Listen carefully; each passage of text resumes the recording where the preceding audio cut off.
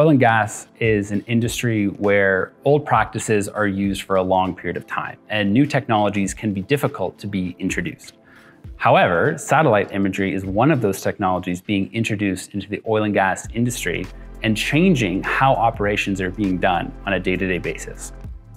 What we see is critical infrastructure, like well pads or pipelines, can be monitored using Earth observation data in a much more scalable and repeatable way than using other items like drones or helicopters. Where satellite imagery really is useful is by using a wide range of resolutions to ultimately solve a business problem. As an example, you could use low resolution data to see some macro changes on a pipeline.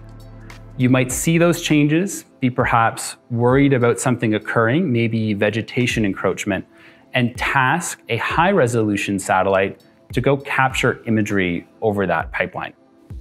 That then allows you to see in depth what is actually going on, and if you need to stage an intervention with one of your pipeline operators. These types of use cases are plentiful within the oil and gas community, and we'd love to learn about your oil and gas use case.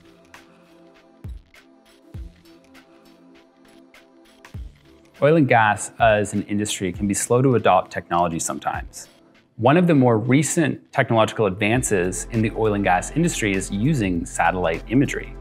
This satellite imagery is impactful on both the business's bottom line, but also on the human component, ensuring that humans who are going off into sites are not putting themselves at risk. One of the best examples of satellite imagery in oil and gas is actually pipeline monitoring.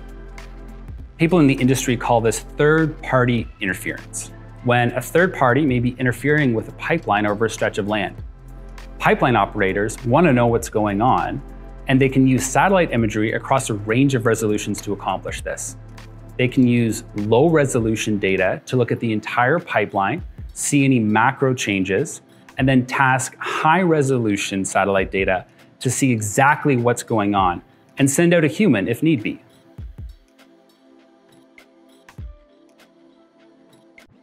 Oil and gas operators have a lot of challenges on their day-to-day workflows.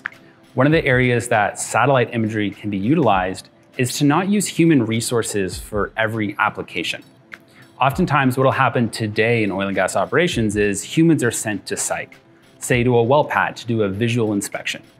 What that will entail is perhaps them taking a company truck on a poorly maintained or maybe snowy road out to a rural site in, say, Western Canada.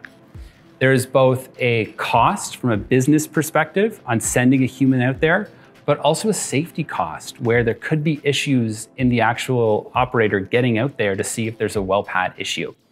Both the human and the safety costs are where satellite imagery really shines.